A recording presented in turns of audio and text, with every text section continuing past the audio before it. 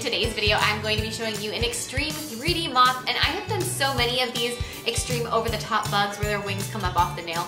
And I've never done a moth. I usually go for something a little bit more colorful, like a butterfly or a jewel beetle or a bumblebee, just something with a little bit more, like I said, a little more colorful. I'm a colorful person. But I decided, you know what, I actually really enjoy visually what moths look like. They've got the beautiful spots on their wings and they've got the furry little body. I love it. I hope you guys like it as much as I do.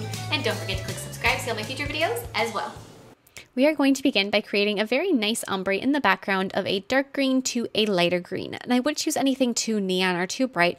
A moth isn't an overly showy creature, so we want colors that are a little bit more neutral, very earthy in the background. Not brown, so we want the moth to still show up against the background, but then encapsulate the nail with a layer of clear acrylic, really add some strength to it, and it will protect the slight glitter shimmer that is in both of these green colors that I'm using.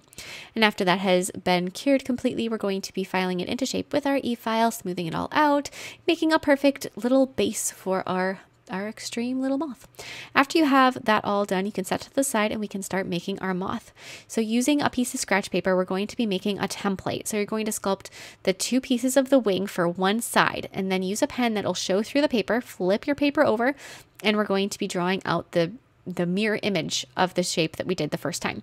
Then you're going to lay a nail form backing over your drawing and you're going to sculpt each wing. So you're going to have 4 pieces total. I'm going to be, obviously for a moth, I'm going to be using very neutral brown and tan tones. Whatever creature it is that you're sculpting in this circumstance, whether you want to follow basically the exact same steps and make a butterfly, you just want to make sure that you remember what you do for each wing piece so that you go through and you can replicate it. If you want to do the wings like I am, where you do the same step on each one, you can. Otherwise, if you want to just sculpt one wing in entirety and then go back through and do the other one, that also works. However you feel more comfortable. If you're doing it the way that I did it, you're going to have to, flip your piece of paper over so that you have the mirror image.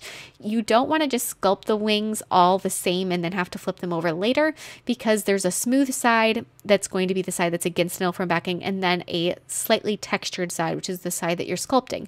And it will look interesting and wrong if you just sculpt them all, and as you're putting it together, one side is shiny, one side is not shiny.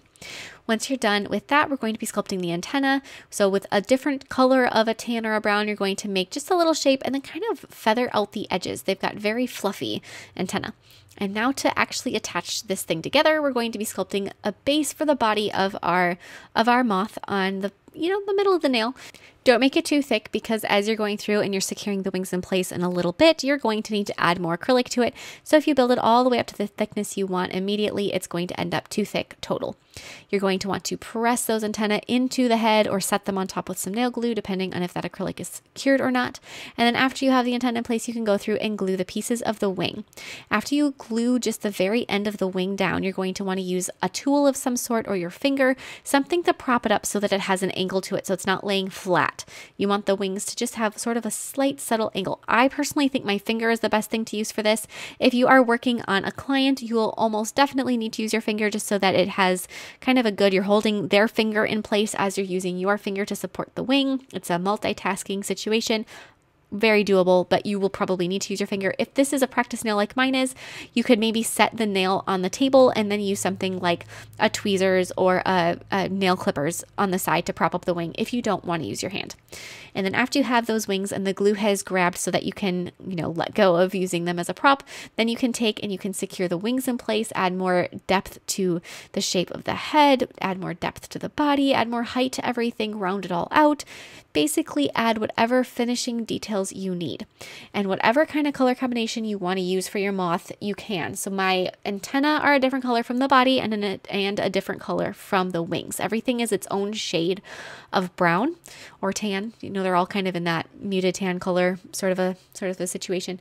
And you can do all of that with acrylic. Otherwise, you can add as much detail as you'd like with acrylic paint. So a lot of my detail is going to be added now with paint. I'm going to be adding just some highlights and some shadows, some details with white and black and a couple different colors of brown. There are very there are so many different combinations of patterning that you can find on a moth. So when you're going to go to do this, you can either replicate what I did and just follow along, and you can watch what I do and just do the same thing. Or even better, you can take a minute and you can look at moth images on the internet. There are so many, and there are so many patterns and so many color combinations. Some of them have just a little bit of color mixed in, just like a little sheen to them, or, you know, just like a spot that's color. There's just so many different opportunities and so many different combinations that you could do that you can find one that you really, really like, and you can do that one instead. So if you're going to go through and you're going to do this, have some fun and just decide what kind of a moth it is that you want to do, because there are a lot of different ones out there. So the one that I'm doing has 2 eye spots on, well, 1 eye spot on each of the upper wings. So we're going to be adding those. They're a little darker on the outside, a little brighter on the inside. I'm going to add some white within the brighter area. Again, so many different things, a little bit of a black line. That actually reminds me a lot of the eyes on the peacock feathers. Just the way that the different colors go in the layers of them on the eye spots. I think that's what really attracted me to this particular moth, was just that, the way the eye spot looked. And we're going to be adding very few little details with black, not trying to overdo it, but just kind of do a couple little lines here and there. Add darker eye spots on the lower wings, and then fill those in too, bright white in the center. They're just so cool. So like I said, I really do love moths. I think that they're such a crucial part of our ecosystem, and they're not very well represented. You see butterfly stuff all over the place, but a lot of people have kind of a ew mentality towards a moth. And so, I don't know. I like to spread awareness about the underdogs sometimes. So we're going to apply some gel top coat over the background. It'll really make that subtle shimmer in the green just glow. I'm going to add a little more detail to my moth's face, which for some reason I forgot to do before. And then I'm going to apply some matte top coat over everything that has acrylic paint on it. And then using some gel sealer, I'm going to apply just a little bit to the base of each wing. And then using a tweezer, I'm going to very carefully place some brown flocking powder into that wet top coat. So as I'm placing this, like I said, I'm doing it very carefully, doing just little bits, trying to control exactly where I get it. I have 2 colors of brown that I'm going to be using, a darker, more like mahogany color, and then almost a golden brown. And I'm going to be using a combination of both across the moth on the wings and on the body, just to kind of get a good little combination. I'm going to cure the flocking powder that's on the wings, and then I'm going to go through with the same 2 colors. I'm going to be adding some detail to the body as well, carefully placing it. If you have a little pointy tweezers, that is the best tool for this job, and you can really get some, you know, some coloring and some detail done just with the flocking powder.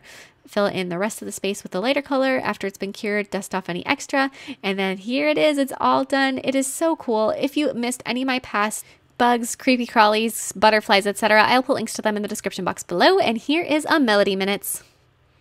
Hi, dear world. What did you say? Hi, dear world. Hi, dear world? Yeah. That's pretty good. That's a good one. Can you just say hi though this time? Hi. Okay, can you say Happy Earth Day? What? Happy Earth Day. Happy Earth Day. Happy Earth Day, everybody. In today's video, we are... Earth Day. What is Earth Day? Hello. Okay, normal little girl. Hello. I hope those brought a smile to your face, and I'll see you all next time. Bye.